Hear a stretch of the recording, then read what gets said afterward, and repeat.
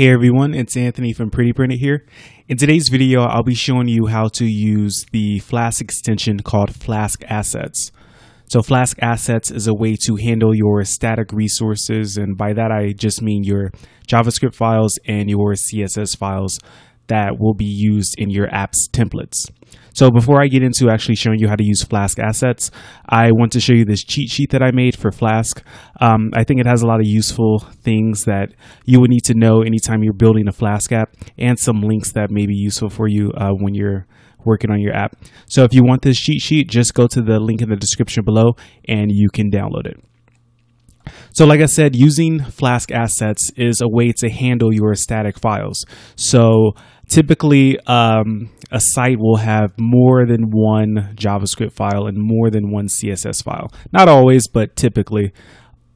So if you have, say, 5 JavaScript files, there's a good chance that you'd want to combine them all. There's really no reason to do 5 separate requests every time a user loads a page. So you could just bundle those 5 JavaScript files together in one and then serve that one JavaScript file, because it's the browser doesn't really care if you have all the code in one file, but you as the programmer probably care just to keep your code organized.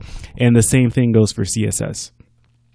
And on different pages, you may have different bundles of files, and Flask-Assets can help you handle that. So let me get into actually showing you how to use it.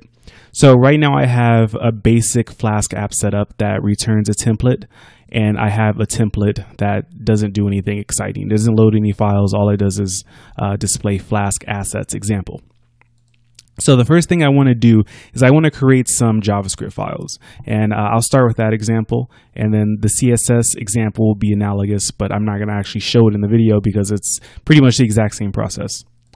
So first thing you need is a static directory where you're going to keep all of your static files. And I don't have anything in there yet, so I will create a new file, and I don't want it here. So let's see, I'll save it, and I'll call the first one home.js, and then I'll create a new file. I'll call the second one add.js. I'll put a addition function in there. This is obviously a contrived example, but this is what we're going to work with. So I have these 3 JavaScript files in my static directory, and I'm going to write some code for them, and then I'm going to combine them using Flask-Assets. So let's see, for add, I'll write an addition function. So I'll say return, this should take in A and B, return A plus B. Not very exciting stuff. Subtract A, B, return A minus B.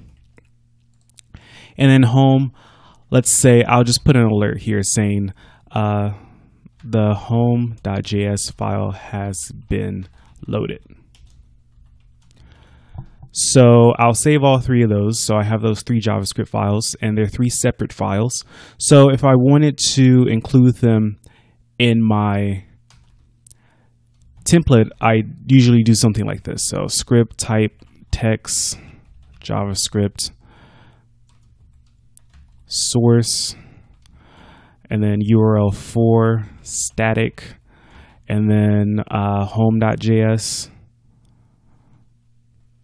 and this should have the template brackets.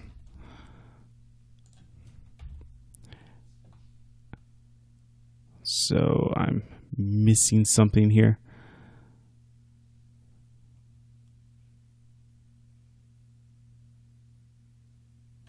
Oh, the closing script tag. And then I'll do the same thing for the other 2 files. So add and subtract. So I'll save all 3 of those, and I'll refresh my page. And URL for takes exactly 1 argument, 2 were given. So I think I know what the issue is. I forgot the file name parameter. So file name equals home.js, and it is the same for the other 2. So I'll save and refresh. Okay, so I see the pop-up saying that home.js has been loaded. And then if I view the source for this page, I see I have links to all three files. So there's subtract, there's add, and obviously home is loaded because we saw the pop-up. So now if I use Flask-Assets, I can actually combine all three of these into one file that gets generated for me by Flask-Assets. So the first thing you need to do is install Flask-Assets if you don't have it already. So it's simply pip install Flask_assets, the same as installing any other Flask extension. So once you have it installed, you'll need to import a couple of things from the extension. So from Flask-Assets, import bundle and environment. So bundle is going to be used to actually combine the files. So I'll assign a variable for this bundle. I'll just say JS, and then I'll instantiate a bundle. And now I have to list all the files that I have. So I have home.js, I have add.js, and I have subtract.js. And I need to display an output. So I'll say output, and I'll create a new directory called gen, and I'll give a file name of main.js. And then I need to register the bundle, but first I need to create an environment. So I'll call it assets, and this is just by convention. So assets is going to be environment, and you pass in the Flask app. And finally, you register the bundle on the assets. So the first parameter is going to be the name that's used in your template.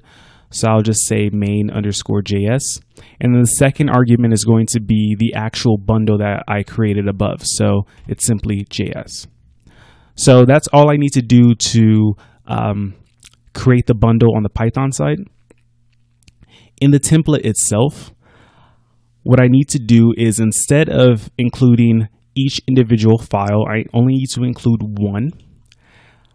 But to have access to the bundle that gets created, I need to wrap this script in this assets block, passing in the name of the bundle. So I use main.js in the Python code. And then I just need a closing block for in assets. And instead of the source being URL for static and the file name is home, I'm going to get rid of this completely, and it's simply going to be asset URL. So as long as you wrap the script in this block here with the name of the bundle, you will have access to the URL that gets generated for you. So I'll save the page and I will restart the server.